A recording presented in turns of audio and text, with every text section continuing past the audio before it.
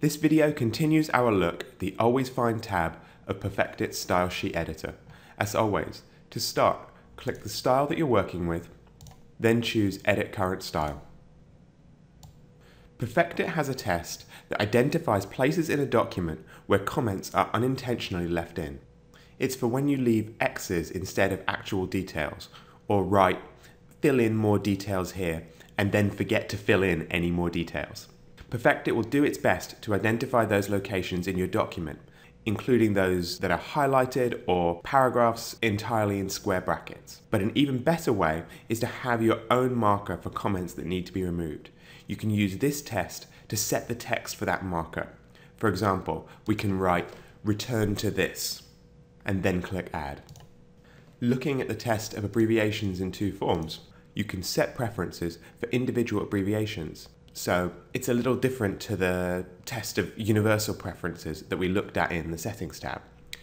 For example, since very few people remember that laser originally stood for light amplification by stimulated emission of radiation, we can add laser as the item to replace and suggest PerfectIt replace it with lowercase.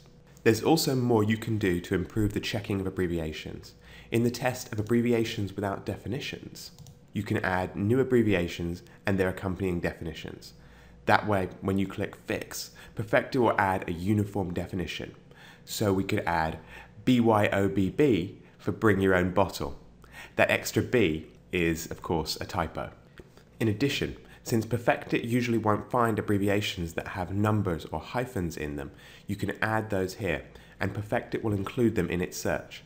For example, we could add 4D for 4-dimensional. So this tutorial and the two before it have covered all of the tests in the Always Find tab.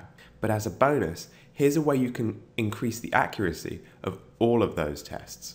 The trick is to use the Style Notes column to remove exceptions. There, the keyword "except for" followed by phrases in quotation marks will make PerfectIt skip common exceptions.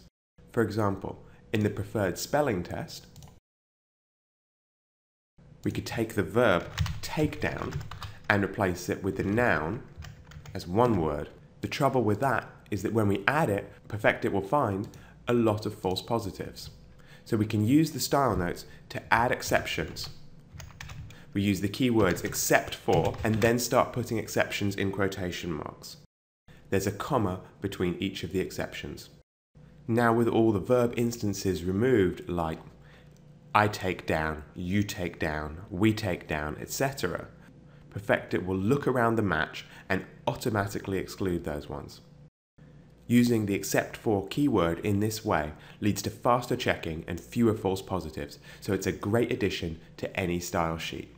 That completes our look at the Always Find tab of PerfectIt's Style Sheet Editor. The next video will look at some of the other tabs.